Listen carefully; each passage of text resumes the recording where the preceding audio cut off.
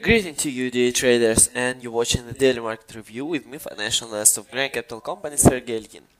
And our daily hearing is dedicated as traditional to the technical analysis of Forex majors, and let's start our review from the first pair. It will be intraday analysis of Euro and US dollar. Yeah, we have enough interesting review for today. Let's make it.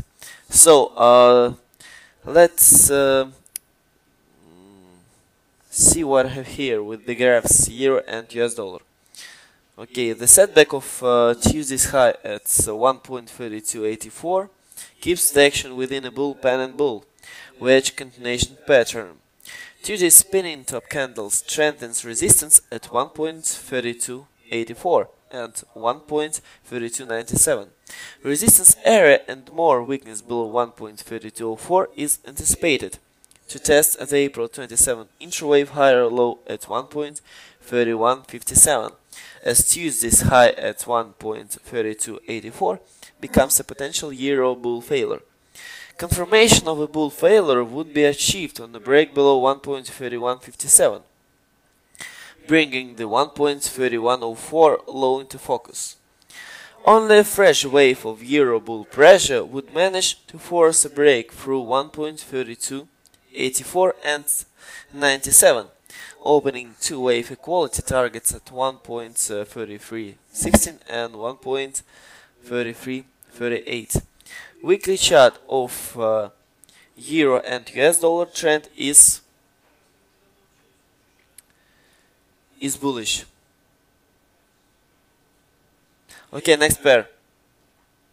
Intraday analysis of US dollar and Japanese yen. Upside risk to 80.70 has been created after finding support at 79.64 on Tuesdays. However, the rally is considered corrective in nature while projected resistance at 81.13 caps. And US dollar bears will look to defend 80.77 resolutely.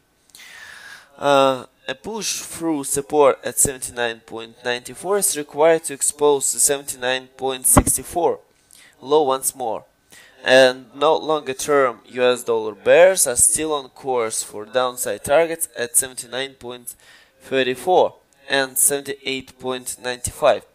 Weekly chart of US dollar and Swiss and Japanese yen trend is bearish. Okay, intraday analysis of Great Britain pound and US dollar. A recovery back towards Monday's 8 months high at 1.6302 is on the cards.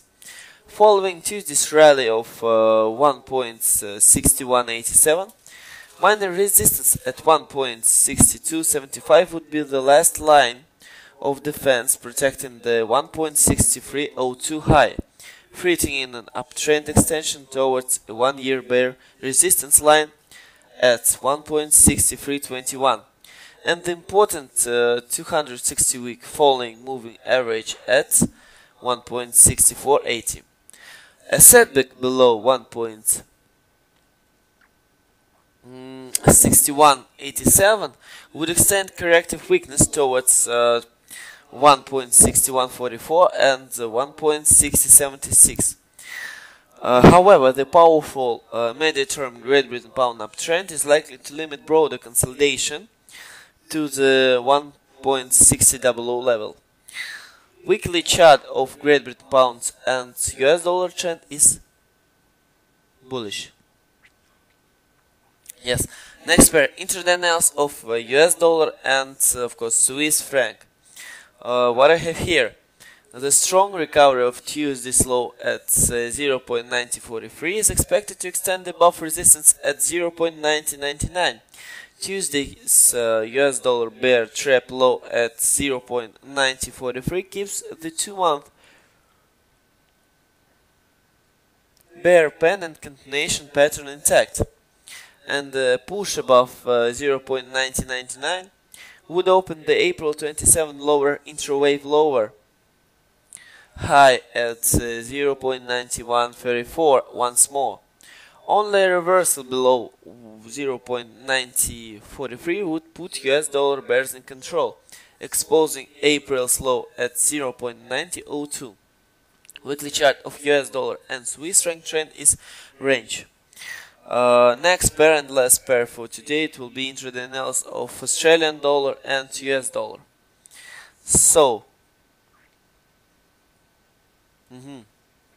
okay, let's see. Tuesday's weakness brings the short-term Australian dollar bear flag support line at 1.0261 back into the immediate picture. The important April 11 reaction low at 1.0226 is also vulnerable, as a break below 1.0226 would create additional downside risk to 1.0045 and parity this week. Regaining ground above 1.0407 is required to provide respite, although only a move above 1.0436 would suggest a return to the April 27 peak at 1.0476. Weekly chart of Australian dollar and US dollar trend is range. That's all, my dear traders, for today. It was means to the financial analysis of Grand Capital Company, Sergey Lin. For more additional information, analytic information, you can visit our website. It's www.grandcapital.net. I wish you the fair chance and goodbye and good luck.